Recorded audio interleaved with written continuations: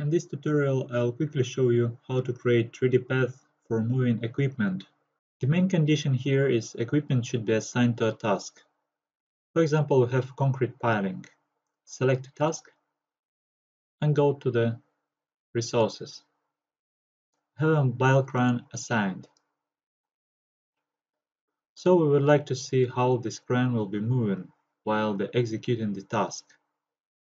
To do that, we need to create a 3D path.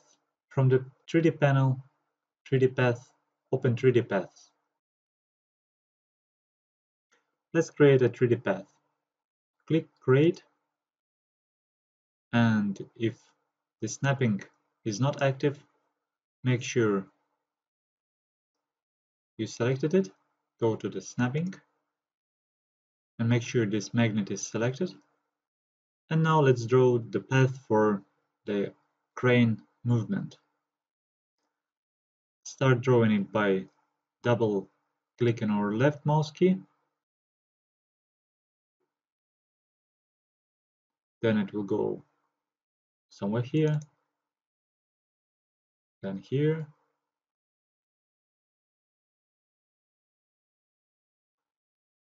here. So by doing a double click,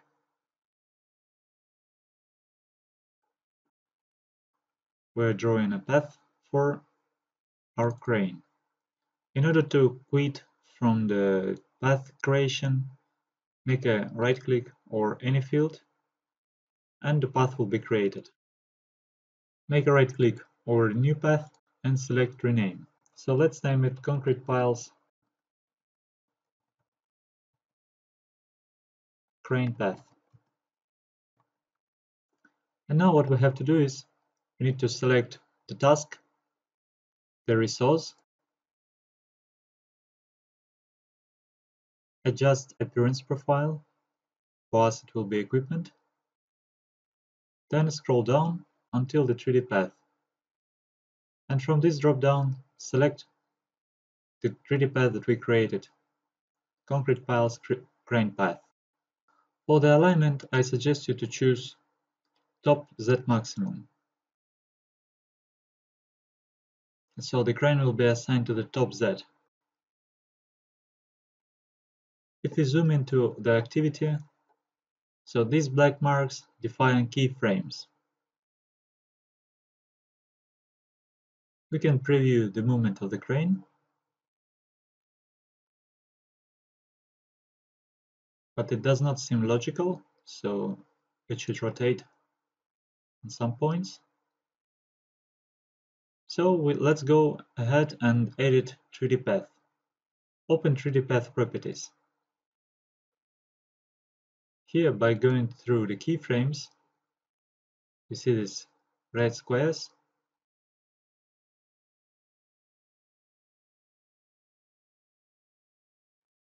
The position of the crane can be redefined. However, we can quickly assign the same tangent of the first keyframe to all keyframes. Select the first row in the list of keyframes, make a right click over it, and choose Share Directions from the selected row to all keyframes by tangent.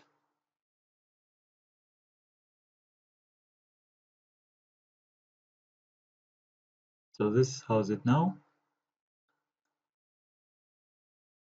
Still inappropriate for some points. For example, the first keyframe, I would like it to be rotated towards the pile construction.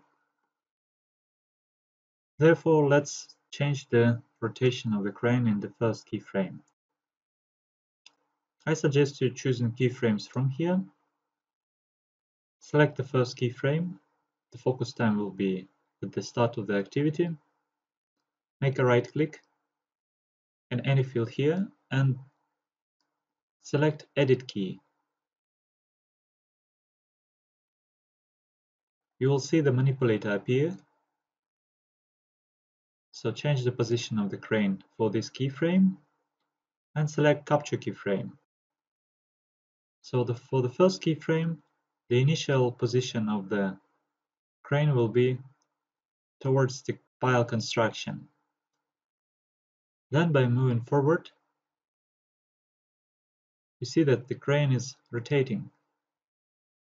So what we can do, we can copy the first keyframe's orientation and translate it to the second keyframe. Again, make a right click over the keyframe list and select copy key. Go to the next keyframe, make a right click and choose paste, rotation.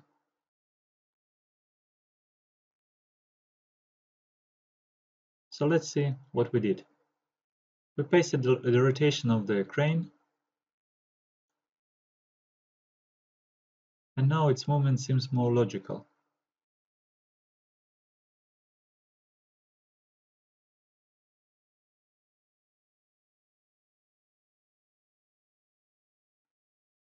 Maybe we can also correct its location in the third keyframe, like that.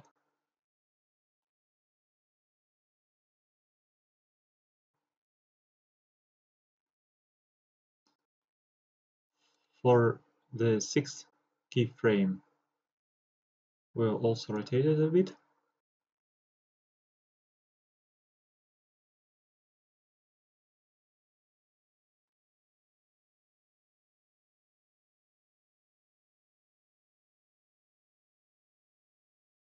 And as the last keyframe,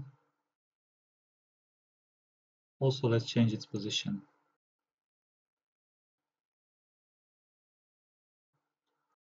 Let's deselect everything, press escape a couple of times, and now press play.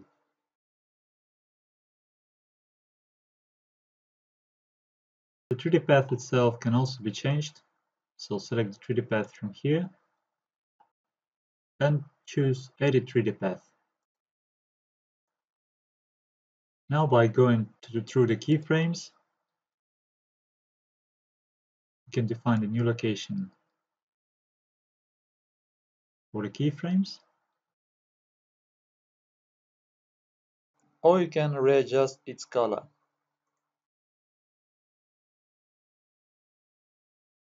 In case you don't want to see the 3D path on the 3D view, make a right click and select Visual Indicators and deactivate 3D path. I suggest you to practice with 3D path and 3D path properties to get better understanding of what these features mean and how they affect the properties of the 3D path, as well as how to work with the keyframe lists.